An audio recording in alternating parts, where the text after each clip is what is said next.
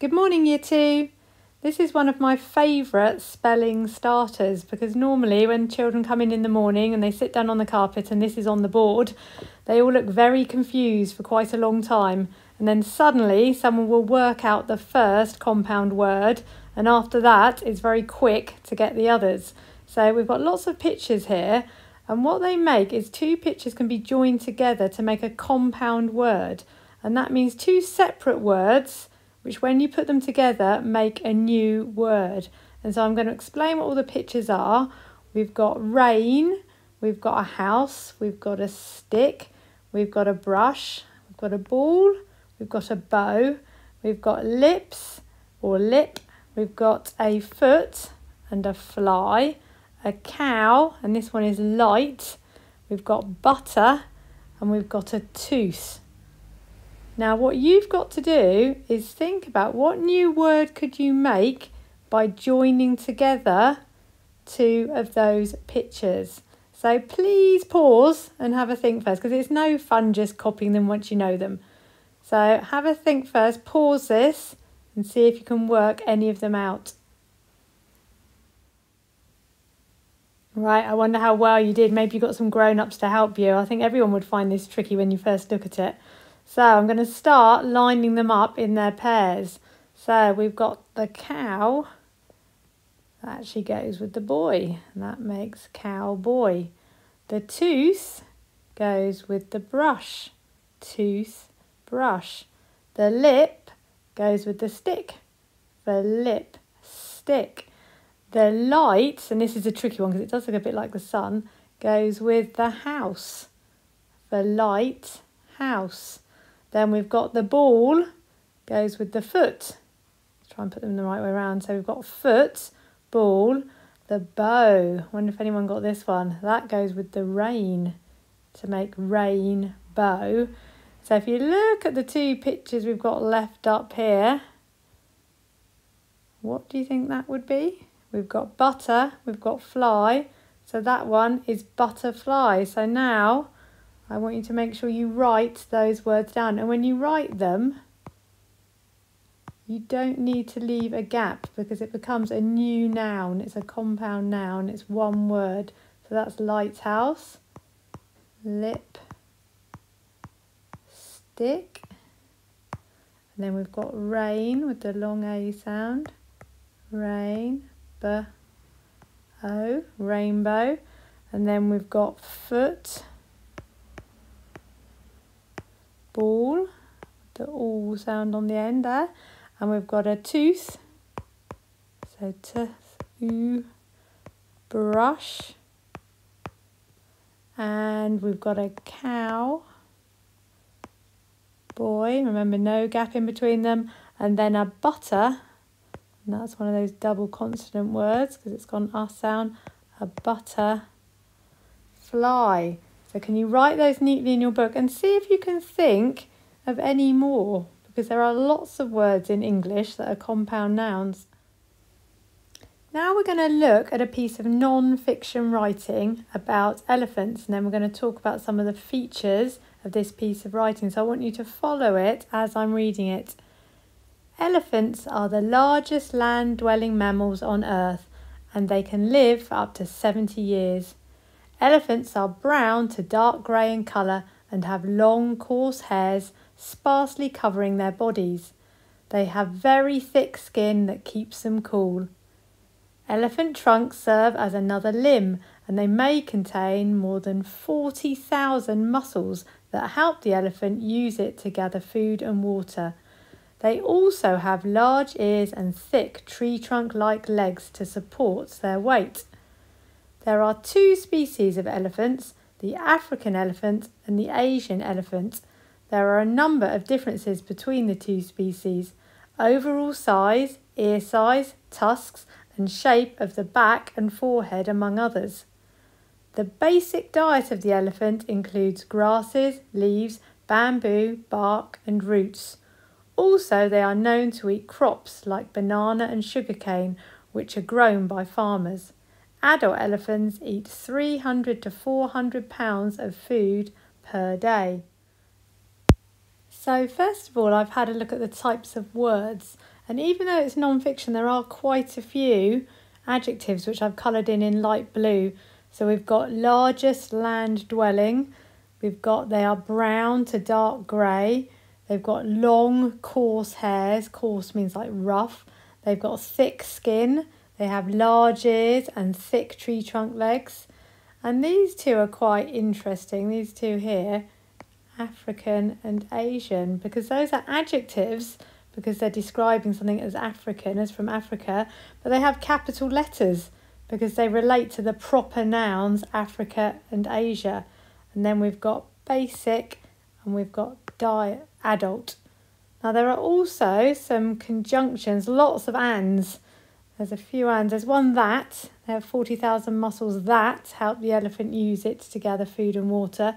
There is also one lee adverb. So there's one adverb with lee on it. I'm going to change the colour. See if you can spot it.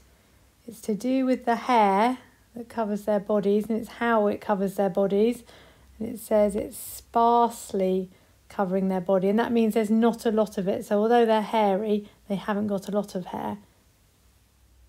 So now I've had a look at the punctuation and I've coloured in the full stops. I hope I've got all of them. They're very tiny, they're quite hard to see. So they're not at the end of every line, remember. They're sort of dotted about the writing, and after all the full stops there are capital letters, and the title, of course, up the top there has got a capital letter, and of course it starts with a capital letter.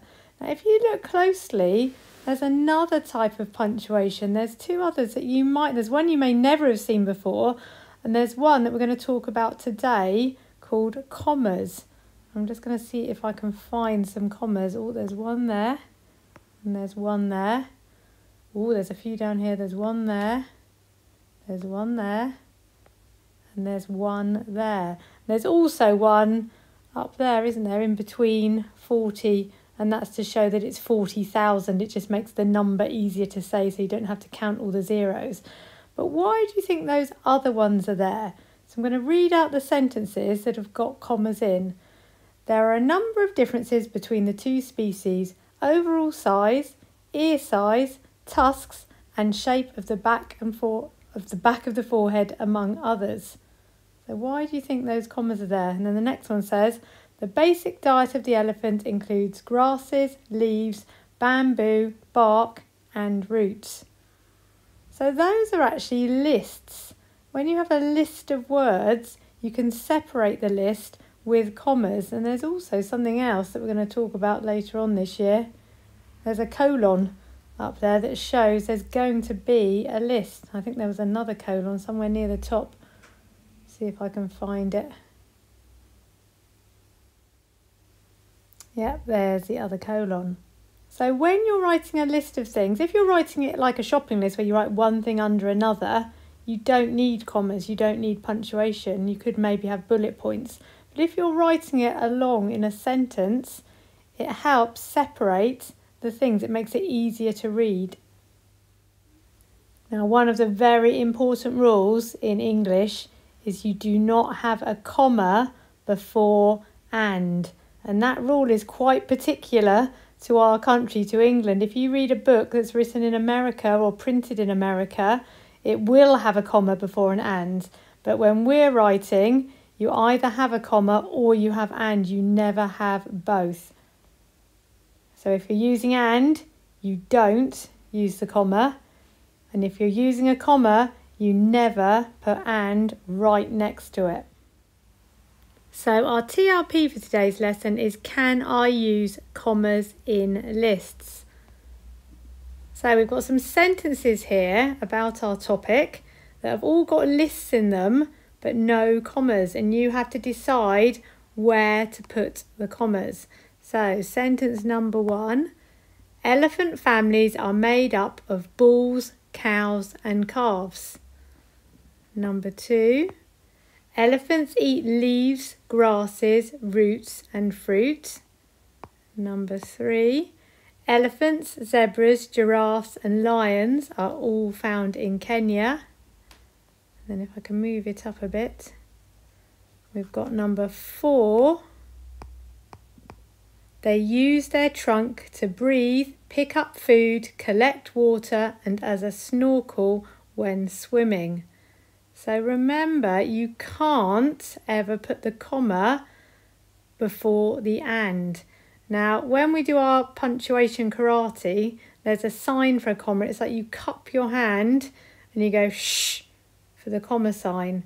So elephant families are made up of bulls, shh, cows and calves. So that top one there only needs one comma. See if I can pull one down. So that's where that one would go. And I'm going to show you the second one as well. And then I want you to have a go at copying the others out neatly and putting the commas in. So number 2, elephants eat leaves, shh, grasses, shh, roots and fruit. So that one's going to need 2. So it's going to need 1 after leaves, shh, grasses, shh, roots and fruits. Now remember, it doesn't need 1 before the and. The and, when you're writing a list in a sentence, the and always is the last bit of the list. So and fruit is the end of that list, and calves is the end of that list. And where's this one? And lions is the end of that list. So I want you now to have a go at writing those out neatly and putting the commas in. Finally, if you've got your pack, your new pack from school, there is an activity sheet in there which has a slightly trickier version of this activity. The sentences are the same, most of them, but the ands are in there. So you have to actually chop out the ands. So we've got elephants and lions and zebras and giraffes all live on the savannah in Kenya. So what your job there is to cross out the extra ands and put commas in instead. Remember, you keep the last and. Ethiopia and Sudan and Tanzania and Uganda and Somalia all have a border with Kenya. So the only and you'd keep would be and Somalia. The others you'd have to cross out. So we've got elephants use their trunks to breathe and suck up water and carry things and stroke their family. So you just leave in and stroke their family and you'd cross out the others. We've got elephants eat grasses and small plants and fruit and twigs and tree bark and roots. You're going to need lots of commas for that one. Oranges and tangerines and avocados and pineapples and bananas all grow in Kenya. And the last one, a lion's prey includes antelopes and wildebeest and zebras and young elephants and hippos and rhinos and giraffes. So you can see why you need to use commas instead of all those ands. So you don't actually have to write those ones out again. You can just cross out the ands and replace them with commas. But remember, always keep the last and. If you want to practice your handwriting, you could write them in your book. When we do this lesson at school, you actually have to write those out in your book. So good luck with those. And I'll see if I can put a link to the karate punctuation video, though it's quite old, so I might not be able to find it.